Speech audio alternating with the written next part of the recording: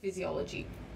All right, so the difference between anatomy and physiology. Human anatomy literally refers to labeling parts of the body. Okay, so this is this bone, this is this nerve, this is this muscle. It's literally just identifying. Okay, it might also ask you, this bone connects with this bone via this joint, but it's really just all about identification. Okay, the big thing with anatomy is memorization.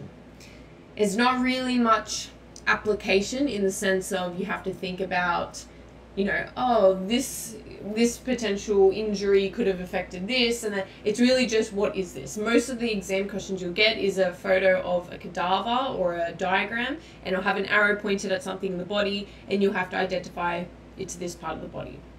Physiology is a bit different.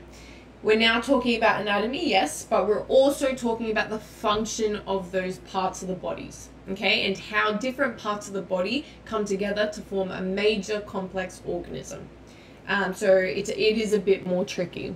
For example, physiology could be the nervous system's processes and the many different parts of the body it involves. So how the nervous system actually operates. How it goes, how nervous system cells go through the spinal cord and reach your fingertips and that kind of stuff. That's physiology. Whereas anatomy is literally just, this is this, this is this, this is this. Okay, so what it looks like when you're actually studying it in uni, this is how it's kind of structured generally. Each week or each fortnight, you'll focus on a different system or a different part of the body. So this is what mine looked like when I did anatomy last year. I had week 1 on the skeletal system, then the muscular system, reproductive systems, cardiovascular systems, respiratory system, and then week 6 was our break week where we don't have uni, or it's called flexi week because it's flexible and you can use it to study and stuff. Week 7 was the digestive and urinary system. Week 8 was the nervous system. Week 9 was the special sensory organs first half. Week 10 was special sensory organs second half. So what week 9 was, I believe week 9 was where we did the eyes, and then week 10 was the ears.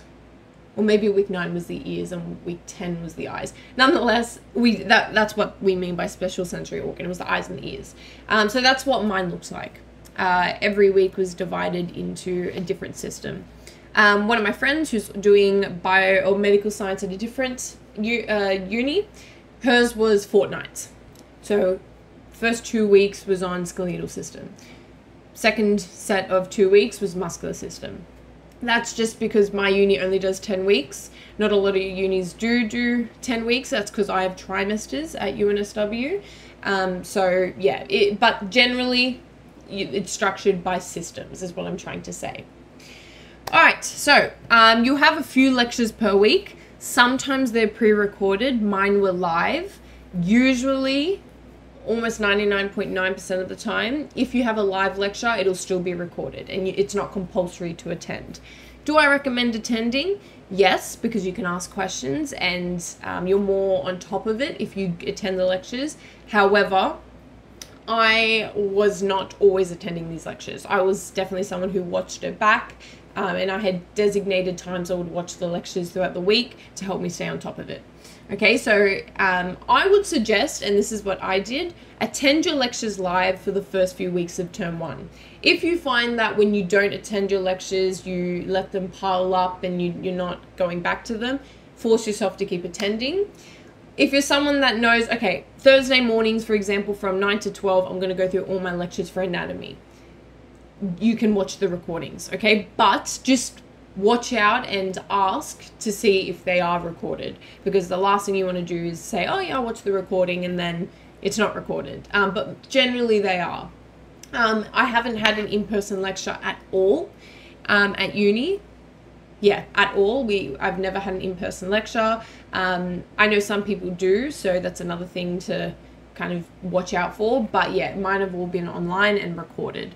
Sometimes for some units, like my microbiology unit this term that I'll be beginning, they have pre-recorded the lectures and it's not live, it's just posted every week. Okay, yeah, so a few lectures per week where they'll run through the content for each body system. You will also have lab classes weekly. That's what I had, but I also know some people, especially if you're covering it a fortnight. For example, as I said, some people spend week 1 and 2 on the skeletal system. You'll only have a lab per fortnight after you've covered the content. But I did mine weekly, obviously.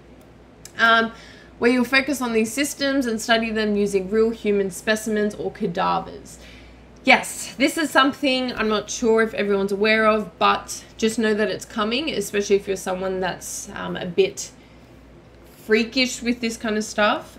You do, in your labs, you will likely have to encounter cadavers or deceased bodies that have been dissected and cut in particular ways so you can examine, for example, the bones or the muscles or the reproductive system. Yeah, if you have any concerns, definitely talk to the people that are running your lab about it. It's generally okay, but yeah, I know some people do have issues with that. I found it very, very interesting, and it definitely helped me consolidate my knowledge. There's nothing like picking up a bone, which sounds very weird to say, but it's nothing like picking up a bone and saying, oh yeah, this is this, this is this, this is this. So much better than just looking at a diagram. My labs weren't compulsory. Sometimes they are for some people, but I know generally labs aren't compulsory. However, I would say to go to them. Definitely go to them, because yeah, it took my knowledge from here to here. It definitely helped me. Yeah, during these labs, you'll walk around and look at and physically examine the specimens. Often you have student teachers or tutors, as well as your lecturer who runs you through what the different parts of the body are and their function. So you'll have small groups that will gather around the different tables with the different specimens, and you'll have a leader, whether it be a student teacher or a lecturer or some other tutor, like a PhD student, for example, and they'll be running you through what each part of the body is based on your content. Okay, so you might have a lab manual. Some people do. Most people have a lab manual. And this is what it kind of looks like. It's basically, for example, if you're doing the muscular system, you would get this, and then you'd walk around with a pen and write down each part of the body as you were examining it in your lab. Note, the lab manual is like a collection of worksheets. Yeah, it is not accessible, and your tutor will likely never see your copy. The lab manual is just for you. Yeah, but I would recommend filling it out because it definitely helps. But yeah, they don't collect your lab manual. It has nothing to do with them. Okay, so the assessment structure. This is the common structure for anatomy. You'll have a midterm and end of term spot test. So what a spot test is where you will get a diagram. If it's online, I had to go in person to mine, but if it's online or on a computer, you'll get a diagram and it'll point to something and it'll say what part of the body is this, effectively. And then you will have to, it'll give you likely multiple choice is what it is a lot of the time.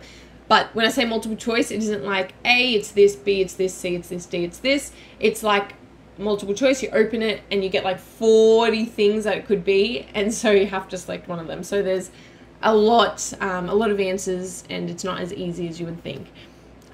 Or spot tests could be you go in person and they put down specimens on a table, for example, a bone, and they ask you to label a certain part on your exam paper. You label it and you submit it. Obviously, if it's a midterm, it's halfway through the term, so it'll be on weeks 1 to 5. And then if it's the end of term, it'll be on weeks 6 to 10. That's obviously if you have 10 weeks. I know most unis don't have 10 weeks, but obviously midterm is the first half, end of term is the final half. So those are spot tests. You have a continuous examinations all throughout the term, which is a weekly quiz, which is usually like 10-ish questions around about that, which is still multiple choice, but it's only on the week you've just covered. Okay, so the muscular system, you have 10 multiple choice questions on it. Then you'll have a final examination where, again, it's mostly multiple choice. However, I know that my final examination also had some short answer questions, okay? Especially for that physiology part, where it starts to ask you about the function of the body parts and how they contribute with other parts of the body to create certain processes and effects on the body. Yeah, so your spot tests and quizzes are usually all multiple choice with a drop-down selection with approximately 20 or more possible answers. Your final examination is typically mostly multiple choice and some short answer questions. And obviously that's after the term. So you'll have your weeks in your term, and then you'll have a designated period that's an exam period. And obviously your final examination is during your exam period. All right, so